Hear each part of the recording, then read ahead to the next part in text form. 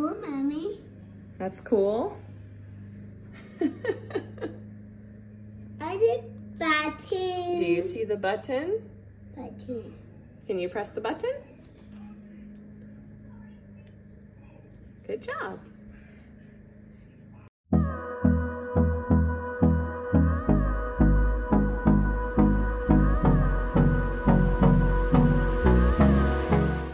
Hey there, welcome back to Limabean Living. In today's video, we are going to be decorating my house for Halloween. Now, I do have separate boxes of Thanksgiving and other fall decorations, but we are going to be keeping these for more of like the month of November and even trickling into December. But in today's video, we're using more of my spooky yet still child-friendly decorations. So I took my decorations out of the box and just kind of organized them by which room I planned on using them to decorate. And this just made it a lot easier for me to go and decorate one space, go get the next group of supplies, and then go to my next little area in the house. So the first area that I planned on decorating was our dining room table. Now on the lights above our dining room table, I actually have these clear little hooks that I like to hang things from. So for Halloween, I usually use these little witch hats. One area that I typically like to decorate whenever there's a holiday or a special occasion is my glass board. And so even though we have some of Aubrey's homeschool stuff up on the board, I thought it would be nice to just decorate the bottom by drawing some pumpkins and gourds and just kind of give it a nice fall and Halloween themed look. Now, I am curious to see when you guys decorate for Halloween. I tend to wait until October just because my daughter has a birthday in September, so I'm usually decorating for her birthday party. And then it takes me a while to usually take everything down, clean the house, and I like to have a week or two of just kind of like a blank slate for my house before then Halloween decorations get up. And that's why I typically wait until the first week of October. But let me know if you guys decorate in September.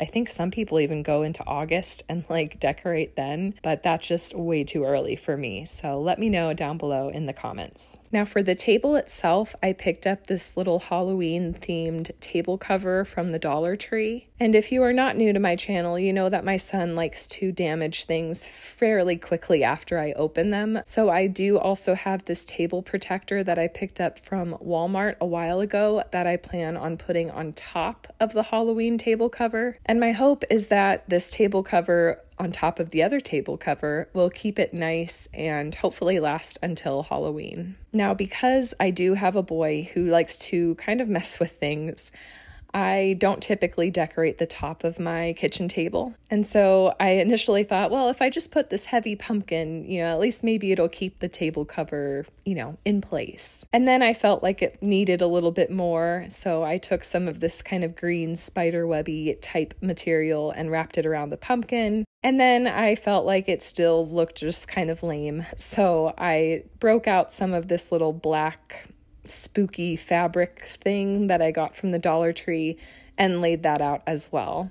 It's not elaborate, and maybe when my kids get older and they respect things a little bit more, I can do something more elegant and nicer on this table. But for now, this is more than I usually do, and I'm happy with it.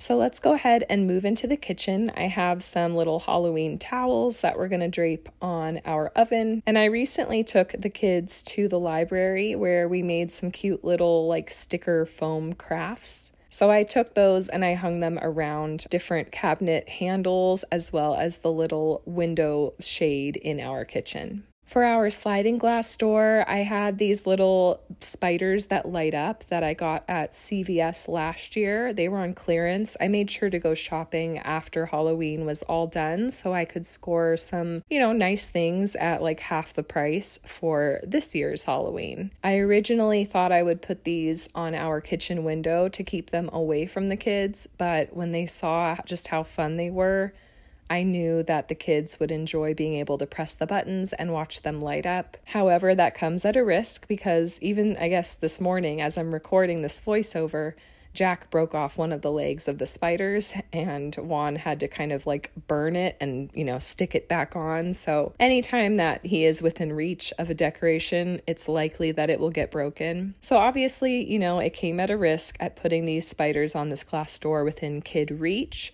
But I do still think that the kids enjoy, you know, being able to play with at least one of the decorations.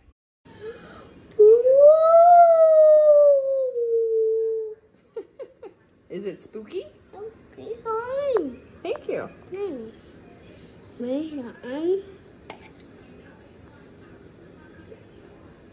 it go?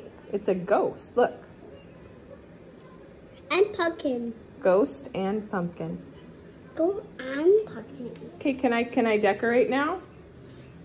Pumpkin up down. And the in down. No. All done. No, all done. It's all done now? Okay.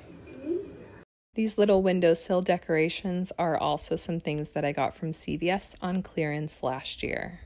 At Dollar Tree, I also saw this cute little Happy Halloween sign. It came in 2 separate pieces, but what I ended up doing was just attaching the end of the Happy ribbon to the beginning of the Halloween ribbon, creating a nice long Happy Halloween decoration, and I hung it from the clear hooks that I have at the top of our kitchen cabinets. Another area that I love to decorate is my pendant lights, and for Halloween we're just going to be putting some fake spider webs around the pendant lights. I really like the spooky vibes that it gives. Similar to above our kitchen table, I have little clear hooks on the lights lining our hallway. And so here I also like to hang things. And in this case, we are going to be hanging these little ghost witches that were at Dollar Tree many years ago, and they still carry something very similar to it now. A new find at Dollar Tree this year were these little bird decor pieces. They really just kind of look like laminated black birds. And one nice thing about them is you can have them facing either direction. They look identical on either side. There's no like definite front and definite back to these birds. So I just took some blue painter's tape and put it on one side of the bird, and then I attached the birds on the wall of our hallway. Let's go ahead and move on to our bathroom. I have this little wreath I made kind of at the start of my YouTube channel. And then I found some little plastic Halloween gift bags at the Dollar Tree and thought these would be perfect to cover our toilet paper with. I originally planned on using Halloween-themed napkins to cover up these toilet paper rolls, but I couldn't find really like any Halloween napkins at the Dollar Tree, so I thought that this would work, and they snugly fit into these bags.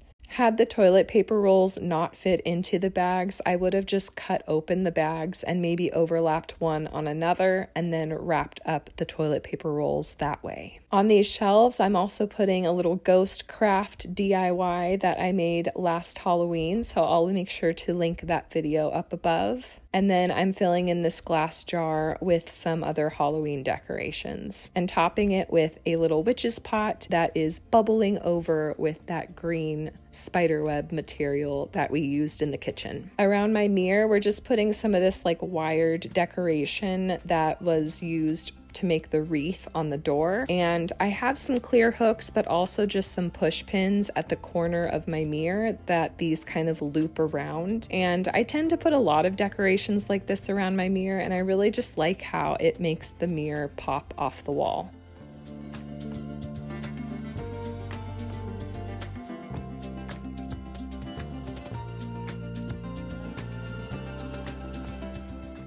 My mom recently gave me some old Halloween decorations of mine from when I was like Aubrey's age, so I just kind of hung these around the house as well.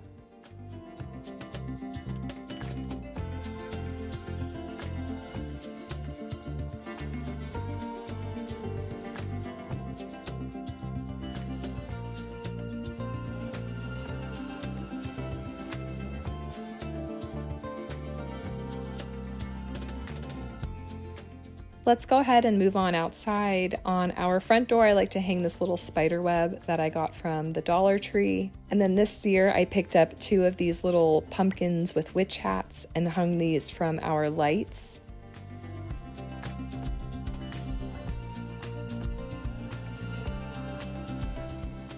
And then we just have some like really old decorations that I put at our doorstep and near our entryway, along with a skeleton that is really just like the head, the arms, and the legs. At some point, Juan will hang our Halloween lights outside, or I might have to do it myself because he's been really busy. But aside from that, that is the extent of our Halloween decorations. I hope you guys enjoyed today's video. If you did, go ahead and hit that thumbs up button. And if you are new here, I would love it if you stick around and subscribe. I have a bunch of motherhood content. I love party prepping, so I have a whole playlist on that. We have other birthday parties coming up, so make sure you stay tuned. And I will catch you guys in the next one.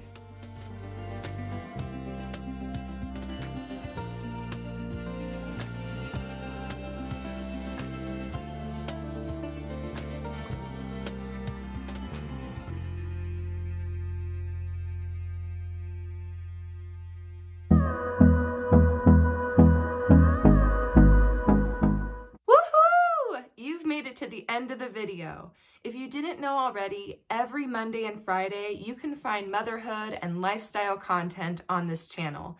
And since us moms have to do it all, that may mean yummy recipes, easy DIYs, mom hacks, cleaning and organization, or just a combo of everything.